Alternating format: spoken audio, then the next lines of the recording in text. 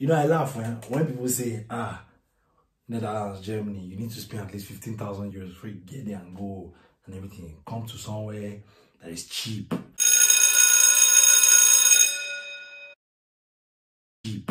Or is still in Europe. At the end of the day now, you say you want to go to somewhere like Poland and everything. These are very good countries, but don't forget, Polish people are coming here to Germany to come and look for jobs. People from Hungary are coming to come and look for jobs. So when something is cheap and you're expecting something very relative from it, what do you expect? It's just like telling you that you want to buy a GLK or you want to buy a G-Wagon and they're telling you that G-Wagon is 200 euros. Won't you know something is wrong? So you cannot plant